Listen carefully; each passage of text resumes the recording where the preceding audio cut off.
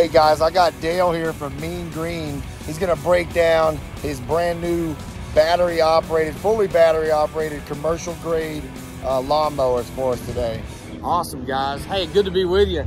You know, one thing he said there was the new. Actually, we've been doing this for 12 years. So, you know, keep that in mind. These other manufacturers that are coming on board with battery products, they're gonna take their lumps. But let's get after it. Hey, good morning. This is Dale with Mean Green Mowers. Today we're taking a look at our standard, which is known as the Vanquish model, and our 52 and 60 inch rival, which is the Rider model. Again, both of these right here are fully battery powered products. Everything on it is electric. There's no hydraulics whatsoever on either one of these machines. The only thing we do have any lubrication in at all is the planetaries back here on the back within the hubs. There's an electric motor that bolts into that planetary. It holds a little bit of 90 weight oil. If it was swapped out annually, that would be about all the service that would be necessary on either one of these machines. Again, both of these share a lot of the same components. They come standard with the wheels on the front. The wheels will be available in the rear in the future, but deck motors, the controllers, all of the components on these two machines are identical.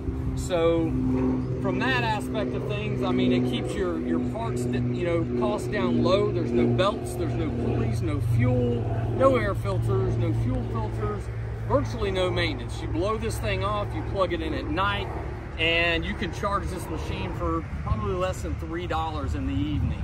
So with that being said, there's two different battery configurations you can get for either one of these machines.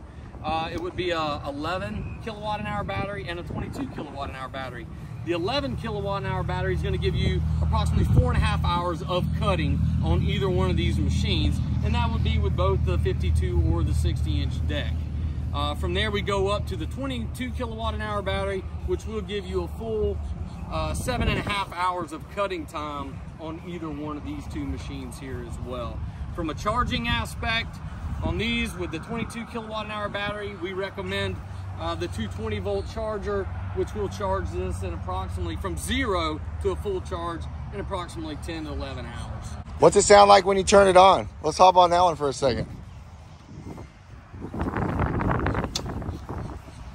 So this mower's on now. It is on right now. The only thing that you will hear when you originally turn, now the deck is not turning obviously, but when you turn it on right now, what you're hearing is the fan motors in the back, and that is something that's unique to us as well.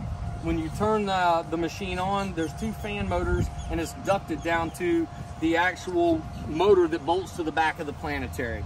So from a heat aspect, especially here in South Florida, you know, that's the only thing on this mower that actually makes any heat is down here around the actual deck motors themselves. Other than that, I mean, I've mowed with these things for several hours. You can touch the deck motors, and they'll be always cool to the touch. But again, down here on the planetary, that wheel motor will make a little bit of heat. So we've actually got fans and ducting that go directly down to that point. So tell me a little bit about the back of this machine and where the batteries sit. The battery is here in the back of the machine on both of these actually, and that is a patent that we have where the battery sits down in between the drive motors, giving it that low center gravity, and you can actually fully mow on a 20-degree slope with this machine as well due to that low center gravity, and that is a patent that we have. Can we open that up? How's that open up? Actually, you can open up a little easier on the one that I have over here if you want to go take a look at it and see the battery in the back of it. Okay.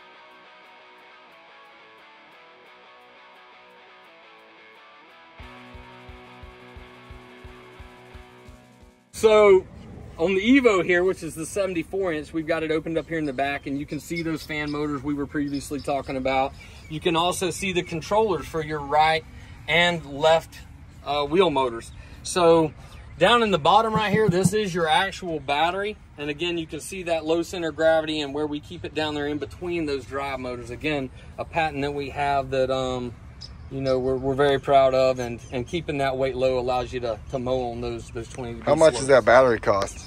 A battery like that's probably going to run you about $15,000. The good thing there is with our system, there's individual cells inside of these batteries, so we can plug into this and identify, you know, a bad cell, and we could replace one of those in a $1,000 range versus, you know, having to replace a complete battery. But the batteries themselves have been tested to 8,000 hours, and at 8,000 hours, they still hold 90% capacity. Gotcha. What about right here? What do we got? Is this where you're charging? That is a charging port there on the rear. The only one that doesn't have 2 charge ports is going to be the Vanquish, the standard. Okay. So both your riders, both versions of those have a charging port in the front and in the rear, and you can even plug 2 chargers into it at once and put a rapid charge on one of these. Nice. You get in this seat here. So let's turn this thing on. All right. So we do have an actual key here. When you pull this out, that button will not function whatsoever. Most operators leave this key in because when you do turn it on, the first thing you're going to see light up here is going to be the main screen, and it says enter your passcode. So for simplicity, on the demo units we have here, our passcode is 1234. You can go in administratively. Each one of these machines comes with an administrator code, a 4-digit number that you can go in and change this. So if for some reason you were to fire an operator or you know, have it go onto a different crew and they needed a different passcode, you can go in administratively and change that. But for simplicity right now, this is our passcode. The first thing it brings up, you're gonna see your deck height. You can raise and lower your deck height and preset it here. Now, once you preset your deck height, you have the ability to move it down here with your feet. So you'll see a foot pedal down here in between your feet, which is gonna raise and lower that deck after you've preset it here. When you look at your blade tip over here, your blade speed, it'll light up both gray and green. So in the green, you actually have a higher tip speed than you do in the gray. Same thing with the wheel speed. So, and that one's not one that function. All right, so when you look at the gray, you're gonna have a lower wheel speed than what you would have when it's actually in the green. When you move your, whoop, you're live. Move that other one in, you'll see, here, move that other one in. That'll be some good footage. And you can see it. You can see now that your steering controls are in. There's somebody in the seat. Got you. And now you can see that they're actually open. Right here's your hours. You hit the mower itself, it shows you how many volts it's actually pulling out, the amps that it's drawing, gives you the percentage of battery charge here. And again, this is your home screen, take you right back to where you were. If there are any codes in here, you could press this button right here and it would show you any codes. But typically when you crank the machine up or you push the button and you start it, any codes that would be, would be saved in this would show you immediately. And really it gives the technician a head start as to actually what even is going on. If you go into this area right here, again, showing you some more of those diagnostics, you can change the sensitivity of the screen. You can turn the light off and on right here if you had a light kit on this machine. Again, these are available with strobes and LED lights. You can even get them with blinkers as well. So, I mean, sometimes your municipalities and things like that will opt for some of those options. What do we got here? Then this is how you turn it on right here. That's going to be your PTO. Turn on the blades with that, right? I won't do it right now, but just want the people to see. Got a little cup holder. We got my toes around here. What is this? That is your cell phone holder, and this is for your optional USB port for charging your phone. Well, that's pretty cool. Check that out. Something else that's available for them right up here in the front. You'll see a hole in the front of this. There is a blower attachment that'll come right in here. The hole here is a pin. This additional charging port in the front is where you would plug that blower in. It runs off of the battery on this machine. So you pull a pin, unplug it, and there's actually a little polymer sleeve that goes inside of here for the blower. You take it and the blower itself and you could put it on any machine. You can move it from machine to machine. Yes, right now. Hey, something else, guys, if you're used to hydraulics, go easy on this. It's all electric, so I mean, it's going to feel a little bit different to you. Get away from you, let go.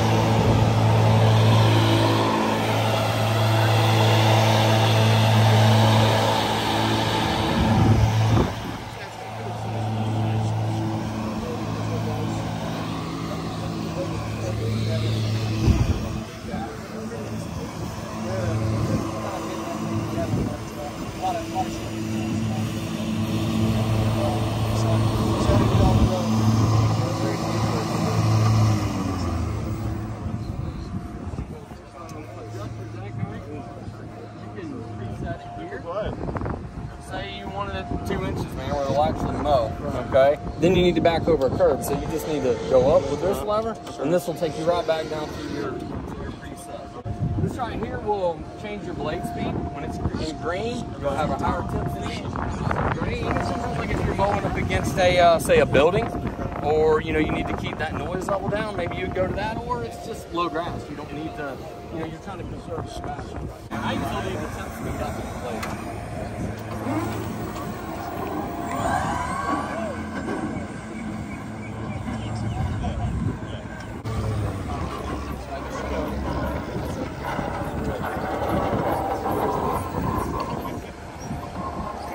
Capacity still left in the battery. So this thing's going to rot to the ground prior to you ever really need to replace the battery. Another thing on the batteries is there's 13 individual cells in them. The battery in this thing right here is probably 14, 15 grand. So if something was to go wrong with this battery, which has a 3-year warranty, obviously we'd cover it in warranty, but we're not just going to replace the whole battery. We'll plug into the BMS or the battery management system and replace an individual cell. A cell could be like $800 to $1,000 versus a customer having to pay $15,000 for a battery. So it'd be pretty rare for the whole thing to go bad. Very rare. The only time I've seen anything, well, the big trouble is when they put them in ponds, but even then, you got to get them out and dry them out. You need to open up the battery, get the covers off of it, get some air blowing on it. Once you dry them out, you got to go through all the connections, make sure, you know what I'm saying, put a little... Well, the remote controls we have, it's more the computer brain part of it. So these guys get done, they hose it down. Yep. Well, after they bought a couple of them, they burnt a couple things up, $14,000, and they only had stuff like 6 months. It's like, well, everybody power washes them off and things like that. I mean, is that something you got to watch? Well, I mean, I think that's an industry-wide known fact that the garden hose is bad for any mower, man. Yeah, no, I know that. And especially this one, no. I mean, you can wash this with a hose, but I would not lift the seat and go spraying in there for sure. You know, what we recommend is blowing them off. You know, just take the blower and blow them off, which most landscapers do anyway. So the controllers, again, I mean, these are probably running like 70% capacity. So they're not really totally labored. You know what I mean? That's where on the old generation, prior to coming to this one, we did have controller failures. So everything's much bigger on this gen than it was on the last gen. The deck motors, the wheel motors. When you turn it on, the first thing you'll hear is these fan motors back here in the back, and there's ducking that goes down to those wheel motors, because really that's the only thing that makes any heat on this whole machine. So other than that, I mean, everything's cool as a cucumber over here. What size blades are running on these things? Well, it varies. These are 5 And they are unique to us. These are 5 blade deck. 5 blade deck. Yes, and 2 of them are totally backwards. So you got 2 of those under there that are green.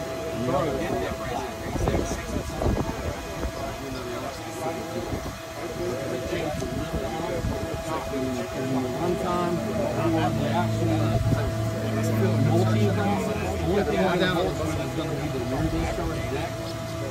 Most of the time your back comes all the way down, this comes out about 80%. And a lot of time and effort into the deck for the mulching. If you just want to pull that baffling out, which you can see it, you can actually take the baffling out and just make it. If you're just cutting some big nasty by hand, you know, like this field right here, you're probably not really looking for a finished cone. You just want to make tall grass short. I'd pull the baffling out if you're going to use something like this. But yeah, around the golf course, you probably wouldn't do it. What are you getting out of this on a day?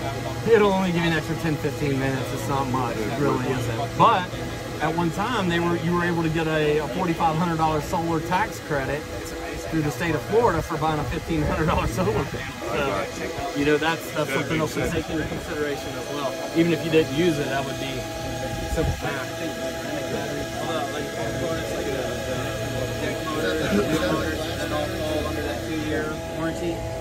That's a full year on that. Which they're gonna be changing that to basically what everybody else has, like on a 5 year, so many hours. That's coming out. I'll just say the next 6 months. But right now it's 4 years on the. It's 3 years on the battery, 1 year on the 2 years on the scrubber.